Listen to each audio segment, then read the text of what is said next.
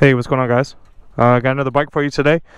This is a 2021 Harley-Davidson Lowrider S. This is a bike I just purchased for myself. It's pretty gnarly. Just to touch over it real quick, it's got inverted forks, 3-inch risers from the factory, 114 Milwaukee 8 motor, full-size fairing in the back, mid controls, stage 1 air cleaner, dual discs in front. This thing's gnarly. It looks like I lost my license plate. Oh well. Anyway, I'm just gonna get right to it. Show you guys what this thing's all about. It's bone stock. Besides the get back whip and the phone holder, this thing is bone stock, including the pipes.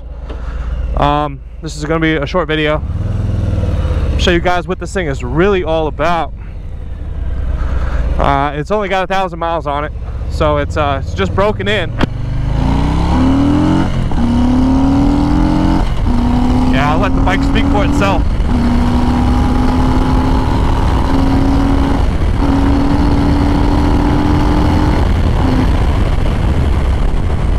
Yeah, she's a ripper for sure. I traded my Indian Roadmaster for it, and I have absolutely zero regrets about it.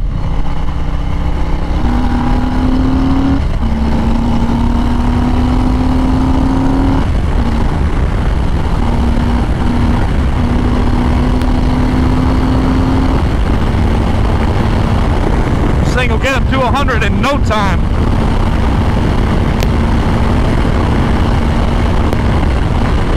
I am getting some Bassani 2-in-1 pipes, Harley-Davidson tuner, so I don't violate their warranty. One big gripe about this bike is it didn't come with cruise control from the factory, but I'm getting that put on in Harley-Davidson. Cost a few $100s, not too bad. I think it's worth it. It should have came with it from the factory. Besides the pipes and the cruise control, next thing I'm going to do is the 131 motor upgrade. Puts it at 131 cubic inches. Some guys are getting 150 horsepower out of it. From the factory, this bike's got 100 horsepower, 119 foot-pounds of torque.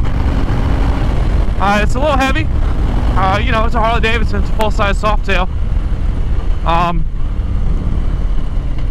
But those dual discs in front make all the difference. They really, really do. It's got, I think, 32 degrees of lean angle on each side. It's not too hard to touch the pegs. I just did it in that turn there. I've dragged them a few times at 80. It's scary the first time you do it, but then after that, you want to just keep doing it. You gotta be a little careful on this road. As you can see, we got the sun in our eyes. These are blind turns. But I know this road. We are down in Tijuana right now.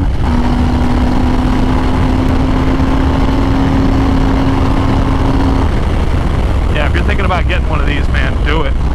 2020s are dope too. I was originally going to get a silver one, 2020 silver one, but it got sold out from under me.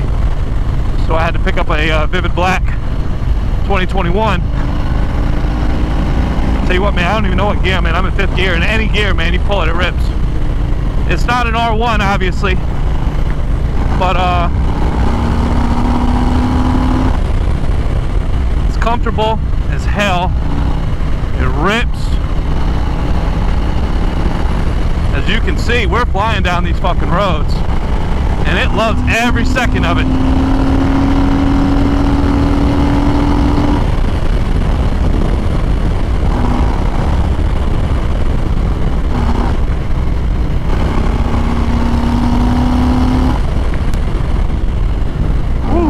Back into town here.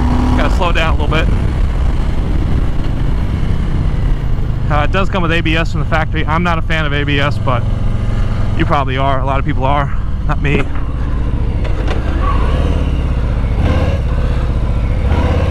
Yeah, so what I'm gonna do to it is 131, quick turn throttle, cut that throttle pull in half. Bassani 2-in-1s, and that ought to do it. I might get a bigger fairing, a Memphis Shades fairing. I looked at another guy's Lowrider S this weekend at OBX Bike Week. He had 9-inch risers with a 3-inch pull, and it sounds like a lot, but it was pretty comfortable, honestly. I was really quite impressed with it. I'll give you guys another look at it before I cut this video off. Yeah, man, this thing's got it where it counts. I've never had so much fun on a cruiser before. Truly, I haven't. The dual discs make all the difference. You know, you got good brakes, you get to go faster. It's just that simple. As you can see, I've been riding this thing. Anyway, guys, I hope you enjoyed the little video. I'll see you guys next time. You'll probably be seeing more of this bike.